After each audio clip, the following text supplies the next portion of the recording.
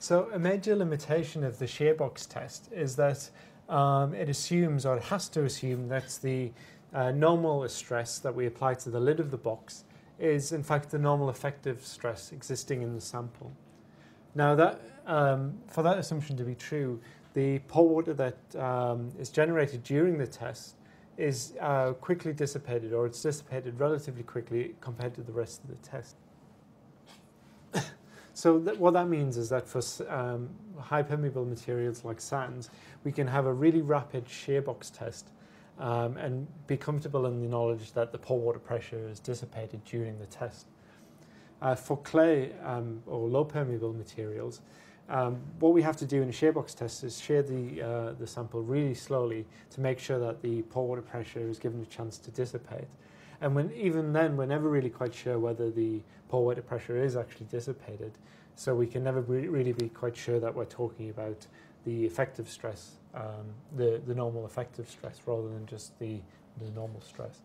So to overcome some of those limitations, the concept of a triaxial test has been developed. And this is a cartoon of a triaxial test. So the way it works is that we have a cylinder of soil, so this is in 2 dimensions, a profile through the triaxial, and we have a cylinder of soil sitting inside a non-permeable membrane, so a material like rubber. So that's got a sleeve of rubber around it. And on top of the soil, we have and that soil is supported on a base. And on top of that soil, we can apply an axial load. So we can apply a stress to the top. And that's usually the net maximum principal stress during the test. Now the minor stresses are controlled using this water pressure cell. So around the outside of the soil sample, we have a cell of water. And we can control the pressure within that cell. And that gives us our sigma 3 and sigma 2 stresses. So what usually happens in a triaxial test is we'll keep sigma 3 and sigma 2, or the water pressure, constant, and increase the axial stress until we get failure. Now, during the test, what we can do is monitor the pore water pressure. So we'll have a connecting tube that connects the pore water in the material to a transducer. So the key feature about a triaxial test is that we can monitor the pore water pressure during the test, and by taking that pore water pressure away from sigma 1 and sigma 3. We can understand what the effective stress is within the material. So sigma 1 effective stress is equal to sigma 1 minus the pore water pressure, and sigma 3 effective stress is equal to sigma 3 minus the pore water pressure. So we take the pore water pressure away from both of the normal stresses. Another thing that we can measure in the triaxial test is the vertical displacement of the sample. And if we take the vertical displacement and divide it by the initial soil height, what we derive is what's called the axial strain. So change in h over h naught equals axial strain. We also monitor the change in volume of the water within the cell. So if the sample increased in volume, it would push some of this water out of the cell, and we'd measure it out here. And if we take the change in volume and we divide it by the initial volume, what we get is the volumetric strain. So these are the things that we monitor in a triaxial test. But how do we interpret them? So what happens in a drained triaxial test is that we usually start the sigma 1 and sigma 3 at around the same value, the same pressure. So we'd start the test off at the same point on the y-axis, on the x-axis. And what we do is we'll increase, so this is sigma 3, and sigma 1 will start at the same point. In a triaxial test, you'd keep sigma 3 constant and increase sigma 1 up the x-axis until you got to the point of failure. So at the point of failure, you'd record the axial stress. That's sigma 1. Effective stress, I should say, for both of those. And what you can do is then draw the top half of a Mohs circle. We join them together through a Mohs circle. And from that, you'd be able to get the maximum shear stress during the test. But if you recognize the axis, we can draw a more Coulomb failure envelope on this axis. But to do that, we need to do more than one test. We need to do several tests.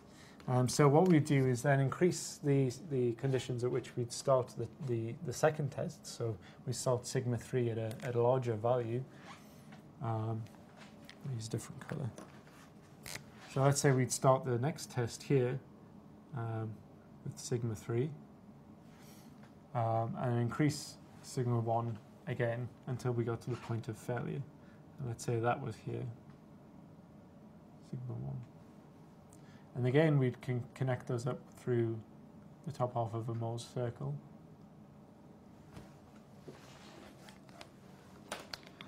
And finally, we'll do it again for another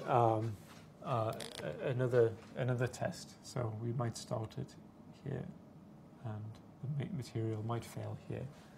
So once we've got our 3 test results here, what we can do is join the curves together with a line that touches all 3 curves. And that would be our more Coulomb failure envelope. So if we took the tan of the gradient of that line, we would find phi, and the intercept would be cohesion. So we can use the triaxial test, like the shear box test, to derive shear strength parameters of angular friction and cohesion. This also helps demonstrate what would happen if you increased your pore water pressure, or the effects of changing pore water pressure. In that, if you increased your pore water pressure, both the sigma 1 and sigma 3 would change by the same amount, or decrease by the same amount, and the whole circle would shift to the left for increasing pore water pressure, until the point where you are. So let's say we had stress conditions in the soil that created a Mohs circle over here, and it was,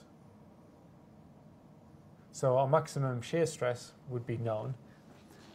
But what about if we increase pore water pressure? Well, the whole circle would shift down until it passed the failure envelope, and at which point the material would fail.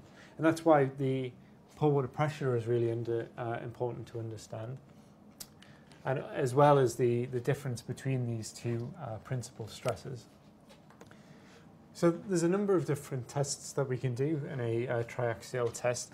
The first one I mentioned was a drained triaxial test, and that means that we let the water flow out of the material during the test. We can also do an undrained test, in which case the pore water pressures are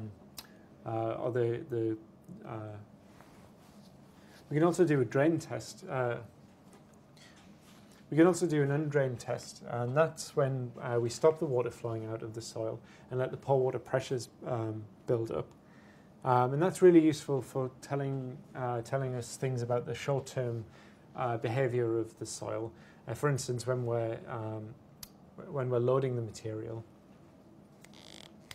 And what the results of an undrained test would look like would be something like this, where no matter where you started your test or what stress range you did it under, you would only ever reach the same maximum shear stress.